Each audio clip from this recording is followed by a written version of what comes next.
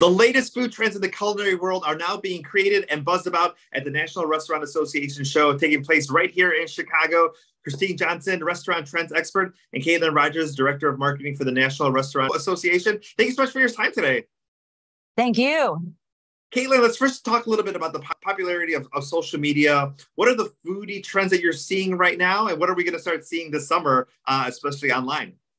Well, we've been hot on social media this weekend. I'll tell you this, we've welcomed over 50,000 food service professionals. They've been able to visit 2,100 exhibitors, over 11 football fields of space, featuring over 900 different product categories. So there's so much to see and taste here at the show. But we're going to highlight for you really what we think are some of the cool trends in food, beverage, and technology.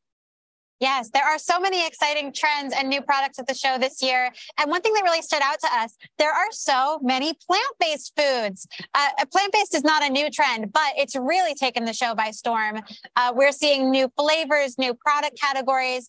Seafood in particular, we have two award-winning products in seafood. One is a tuna fillet from Current Foods, and the other is shrimp from New Wave Foods. And they are both so good. I'm not a vegan, but they had me going back for seconds. They're delicious.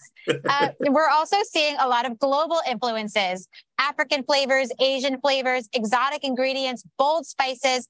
This gochujang Korean chili paste is a great example of that. It's savory, it's spicy, it's so versatile. Chefs have been using it in classic Korean dishes like bibimbap, but also to spice up other dishes like fried chicken or tacos.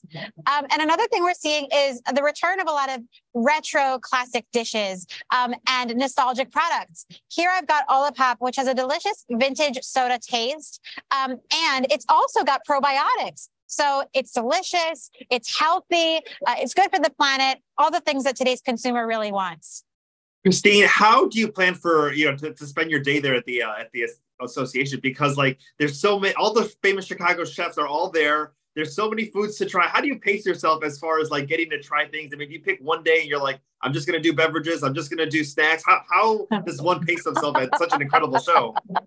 You really have to plan in advance. We've got a great mobile app that our attendees have been using. Navigate your route. You're right. I mean, 11 football fields worth of stuff. You really have to plan ahead. Caitlin, as far as what you like to see, what are some of your favorite trends that you've seen and that you're actually, getting to witness here at the show? Well, I'm a tech geek, so I've been really excited to see all the robots and AI that are really getting embraced into restaurants. So they're helping restaurants really streamline their process, their operations, as well as really entertain customers. One of those is Bear Robotics. Using a beacon like here in front of me, they can navigate their robot to your table to deliver your food, as well as butts the table so they can free up staff. But the cool thing about this technology, because it has improved, maybe it's Roomba on steroids, I don't know, but it's been able to go over the floors very easily and it won't spill your soup or your drink. The other cool thing that I've seen that I think is just amazing is our first ever AI interactive bartender. Her name is Cecilia AI, and she's been entertaining our attendees all weekend long. She can take drink orders, she can recommend drink orders, she can tell a couple of jokes too. And she makes over 120 drinks per hour. So she really is been a rock star at the show. And there's also some other intelligence in the back of the house with AI. PreziTaste is one of those. It's helping operators really reduce their food prep time as well as their order fulfillment. So technology really is being embraced very strongly at this show. And then, Christine, final thing here. As far as some of these items that we're seeing, when can we expect to see them on store shelves? When can consumers start to be able to start seeing some of those products rolling out? Oh, absolutely. A lot of these things are available now. Like Olipop, for instance, you can find this in your local grocery store by the kombucha. Dirty Cookie over here is another really awesome product. It is a cookie shot glass where they've been serving on the show floor with milk, with iced coffee, with cocktails.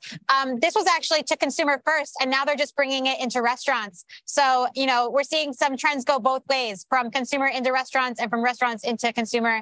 It's just really a lot of innovation happening.